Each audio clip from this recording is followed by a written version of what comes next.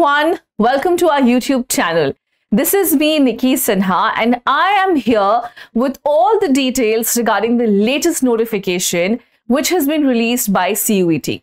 Alright, now apart from this, we will also be discussing the various changes which has been announced by CUET in 2024.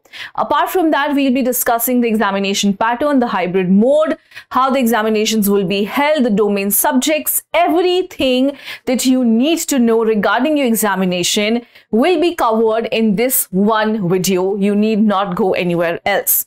So without further ado, let's start. Now, before I delve into the details, let me explain what CUET is. So as the full form suggests, it is a common university entrance test. Now this is one test that you have to give to get admission in all the central universities of India, which recognizes this as their entrance exam. So earlier you had to give separate entrance exams for all the universities that you wanted to get admission in. But now you just have to give one examination which will cover all the central state deemed universities which recognizes CUET as their entrance exam, and by giving this one exam you are eligible to get admission in all of these universities, provided that you are able to fulfill the criteria which has been set by the university. So it is an all India test, and this is conducted by NTA, which is the National Testing Agency. Now you can seek admission not just in undergraduate but in doctorate, postgraduate, undergraduate and integrated postgraduate, diploma, certification courses and research programs as well. Now this entrance exam is recognized by various central universities of India. Apart from that, it is also accepted by a number of state universities and deemed universities of India. Now, once we are clear in this, let us understand the changes which has been announced in 2024. Now, the first change which has been announced is something really great, that the examination for the first time is going to be conducted in the hybrid mode. What is the hybrid mode?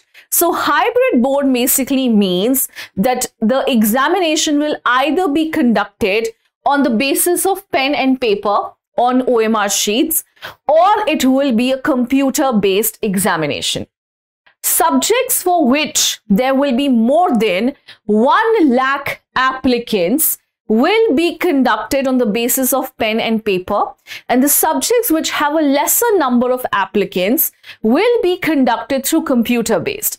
So suppose if history has an application of more than 1 lakh, then all the history examination across India in CUET will be conducted on the basis of pen and paper. The candidates can now choose a maximum of 6 subjects from all 3 sections. So earlier it was 10, but now it has been reduced to 6 from all the 3 sections. Now the entire examination process this year will be completed in 15 days because earlier it used to take around a month.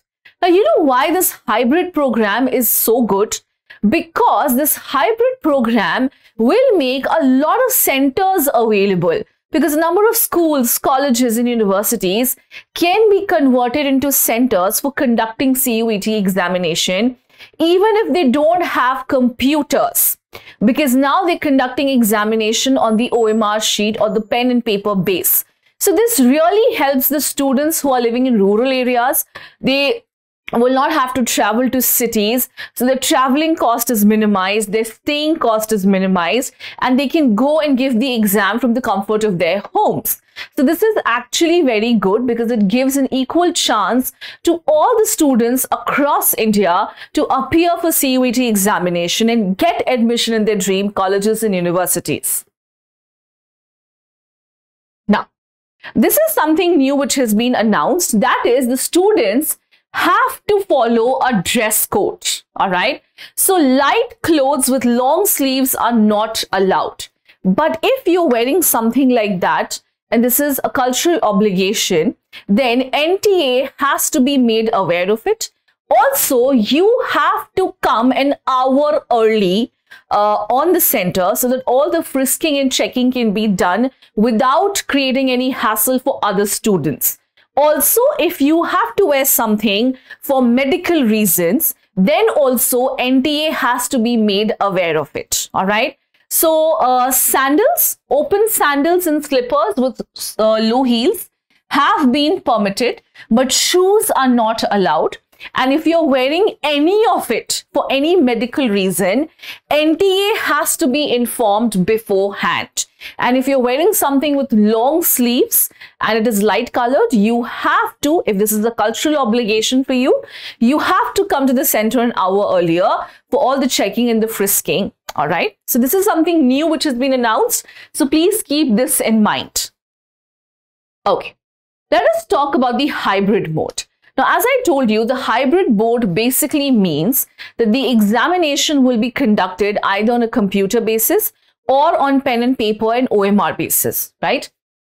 So, whether the examination will be conducted in the pen and paper basis or on the basis of computer, that will be decided on these three factors. First of all, the states having the maximum number of applicants, all right, or the state having the highest number of applicants, they will be allowed to conduct their examination, or they will have to conduct the examination in what? They will have to conduct the examination in the pen and paper or on the pen and paper basis. Okay.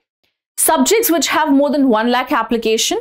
So subjects which have more than 1 lakh application or which has more than 1 lakh applicants, they will be conducted on the basis of pen and paper. And also the areas which do not have computer facilities, like the rural areas of India, they will definitely be able to conduct the examination on the basis of pen and paper. And also the people who are living in rural areas will not have to migrate, will not have to, travel anywhere else for the exams. So in short, subjects having more application will be conducted in one shift only on the pen and paper mode. Okay, let's talk about the subject and combination. So students this time have only been allowed to choose 6 subjects. Okay. Now, earlier it was 10, but hardly anyone was actually applying for 10 combinations or 10 subjects. So it has been reduced to 6. Now, this will include either 4 or 5 domain, 1 or 2 language, and a general test wherever applicable. So you have these 2 combinations available. Option 1 is 4 domain, 1 language, and a general test. Option 2 is 3 domain, 2 language, and a general test. Let us take a look at the combination that you can opt for. So suppose you are opting for a university which does not need you to give a general test. So let's take that into account first. So you are not giving no general test. Okay. Total has to be 6. Okay. So you can choose either 4 domain plus 2 language or 5 domain plus 1 language. Okay, this can be your combination. And suppose these are universities which require you to give general test. Okay, so what combinations can you opt for? So you will have general test plus 2 language. This is equal to 3. So you can opt for 3 domain. Okay. Other combination is general test plus 1 language, which comes down to 2. All right. So you can opt for 4 domain. So these are the combinations that you can have. These are the combinations that you can choose from. But the total number has to be 6. It cannot be more than that. Okay. Now, let us consider these other important information which you must know. First of all, the online submission of application form begins on 27th Feb and ends on 26th March 2024. The last time that you will be able to submit is at 11:50 p.m. on 26th March 2024. Last date for fee payment is 26th March 2024. Correction in particulars is from 28th to 29th March 2024. Announcement of the city of examination is 30th April onwards. Downloading the admit card will be in the second week of May 2024. Date of examination has been tentatively announced between 15th May to 31st May 2024. But this might change, and the change is completely dependent upon the general elections. Whenever they happen, however they happen, the dates are going to change accordingly. Then the declaration of results will happen on 30th June 2024, but this is also subject to change on the basis of election. So however your examination dates are going to change, similarly your result declaration date is also going to change depending upon what? Depending upon whether there is an election, how the elections are held, what dates the election are held on. Moving ahead. Now, let's talk about the broad features of the exam. So the mode of test is hybrid. We've already had a discussion on this. The test pattern is going to be objective with MCQs. Fine. The medium is going to be 13 language. Now, the medium of the question paper, you can choose the medium from the 13 languages which have been provided to you. So the medium of the question paper will be the language that you choose. Now, this option has to be chosen when you are filing for your application or when you're filling your online application. Then only you have to select the language in which you want your question paper. There are 13 languages which are available. But please also remember that if there is any discrepancy in the question, the English version of the question or the English language question will be considered as the final. If the English language is correct, then it is correct. If it is wrong, then it is open for discussion. But the English language will be taken as the final option to decide whether it's right or wrong. Okay? But yes, you can apply for 13 languages as your medium. Now, this is the syllabus. So language, whichever language you opt for, you will be tested according to your reading comprehension, literary aptitude and vocabulary. All right. Domain will have your class 12 syllabus. It might also include your deleted syllabus. Till now, this is what we know. Okay. So deleted syllabus might also be there. General test will have general knowledge, current affairs, mental ability, numerical ability, logical and analytical learning. Fine? All right. Now, so let us see the number of questions which are there. So in all the domain subjects, including language, you will have a total number of 50 questions, out of which you have to answer 40. Okay?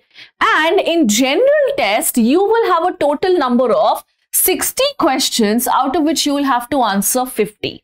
Now, the time duration for this test for each domain, language, general is 45 minutes. Now, this 45 minutes is usually given to those who are opting for humanities-based domain subject, but science-based and commerce-based domain subject like accountancy, physics, chemistry, maths, IP, etc., they will have the time duration of 60 minutes.